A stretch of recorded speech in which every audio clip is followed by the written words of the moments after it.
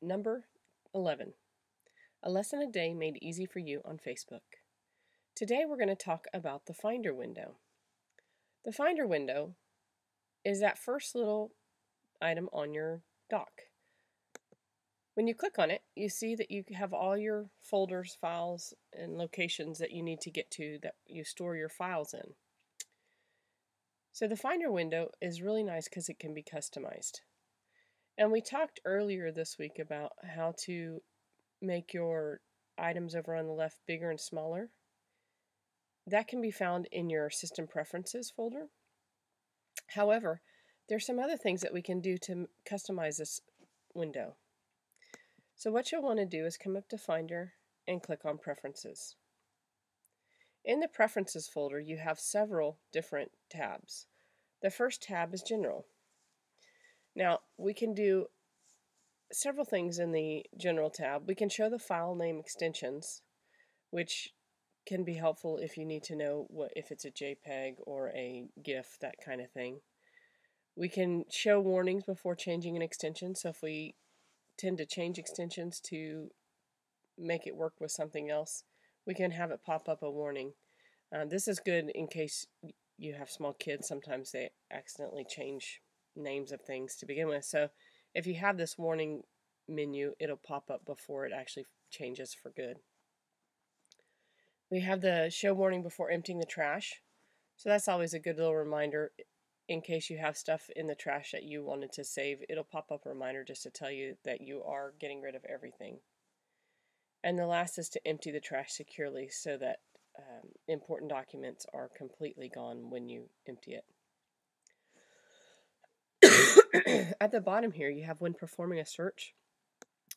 It's going to search the entire Macintosh machine. But you can also have it just search the current folder you're in, or you can have it search the previous search scope, which, depending on how you're searching, it'll search how you searched last. So I have mine set up to search the whole Mac. However, you can come in quickly and change that if need be. That's right here under the Advanced bar. I apologize, I was not under General. So under the General are a couple things that you might find important. The first one is to show things on the desktop. So the hard disk, you'll notice when I click that, my hard drive actually shows up on here. I don't want my hard drive on the desktop, but you may actually want it on there for a reason if you're trying to load stuff onto your machine. So you may just turn it on for a few minutes or whatever. The next one is external disks. So if I have a thumb drive that I plug into my computer, I want it to show up on my desktop. A lot of times this is defaulted to be off, and you'll plug in your thumb drive and you can't find it. It won't show up here on the desktop, it won't show up down here, and this is where you change that. Again, we got here by going to Finder and Preferences. The next one is CDs and DVDs and iPods. So when you put one in or you plug one in, if you want it to show up on the desktop, check that. Connected servers is the last one.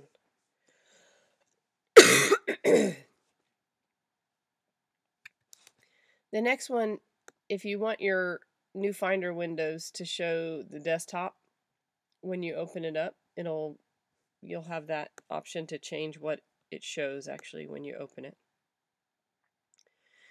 If you always want to open folders in a new window, so if I click on a folder and I want a new window to pop up, I'll have that checked. And finally, the spring-loaded folders and windows. This is if you wanted to delay, like medium, short, long, that kind of thing, you can change that right here, or you can turn it off so it won't spring-load your folders. The next one is labels. I don't find that really that important right now, so we'll skip over that. Sidebar is the one that I really want to show you. And sidebar is what shows up on this menu over here. So if you want to have your entire computer show up over here on the left-hand side, you can do that. However, you can dwindle it down, get rid of things that you don't think are important, like maybe applications you don't want over there. For instance, or downloads. Maybe you don't want downloads over there. Maybe you want it to be a real simple look so you can get in, get your folder, and get out. The other thing we talked about yesterday was the shared folders and shared things. I can come in here and turn on shared, and the word shared will show up right here, and anything that is being shared with me will show up underneath it if I have these checked. The last thing down here is devices. So we talked just a minute ago about having your hard drive show up over here on the desktop. You can also have it show up over here in the Finder window. You can have your hard drive show up over, your MacBook show up over here in the Finder window. If you have this unchecked right here, you will not see any USB drives that show up that you plug in. They won't show up over here in the Finder window.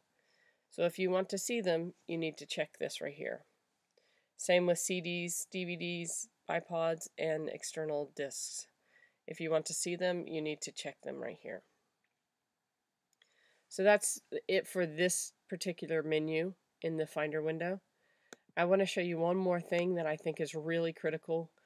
I think everyone needs to know about, and from what I've seen, a lot of people don't realize is there. If you come up to View, you can actually show the path bar. So if you open up a file in your documents, and then you open up a file within that file and a file within that file, this will actually leave you a breadcrumb trail so you can get back to where you were. And the breadcrumb trail is always really helpful, really to set the tone for where you are. It helps you to know where you are on your computer and helps you to get back where you need to be. So again, that's View, and it's Show Path Bar. Right now I can turn it off by saying Hide Path Bar, or turn it back on by saying Show Path Bar. Up here in the desktop, in the Finder window, if you click on your right click menu, or you use two fingers to click, do that on the bar up here and you can customize your toolbar.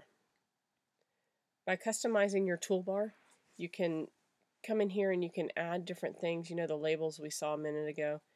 We can change the label, we can add the label to your menu. We can use your share right here. Mine was already up there, but just want to show you if you want to share documents, that kind of stuff. We can connect to other computers. We can burn disks just from the menu bar up here. Or we can get a quick look at something. And a quick look is basically it pops it up on the screen just with the click of this button. Now, I'm going to show you real quick another way to do that, but this is a great way to customize this toolbar for you, and that's actually available in almost every program that you're in. You can right-click on the menu bar and customize that menu bar. One thing I didn't show you right here, you can actually make it text only, or you can do icons. Okay, so we're going to go ahead and click Done right here, and I'm going to show you one more thing. I'm going to open up my documents, and I'm going to open up a folder. And you'll see when I'm in here, if I click on that, I can press my space bar, and it'll actually pop it up onto my screen. Just the space bar. Click on it one time and hit the space bar, and you get a preview of what you can see when you open it with preview, or when you open it with the program that you need to open it with. So that's a great way to check on if you're looking at pictures and there's very finite differences between the pictures. It's a great way to skip through and find the picture that you need so you can get the right name and pulled into the program you need. Again, that's the space bar, and it'll open it right up. So that's basically it for the Finder window. I hope you learned something today, and I look forward to talking to you again tomorrow.